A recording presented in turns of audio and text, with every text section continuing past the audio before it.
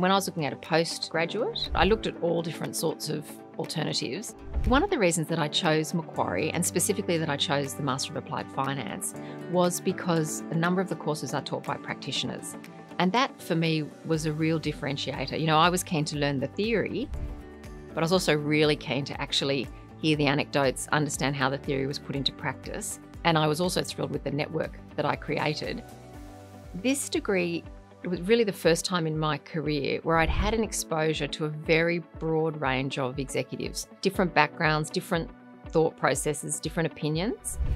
It gave me the confidence to know that I had the skills to move into different roles, lead different teams, because I had a very practical set of skills that I'd gained here at Macquarie that I could then utilise across different industries and different roles, which was fantastic.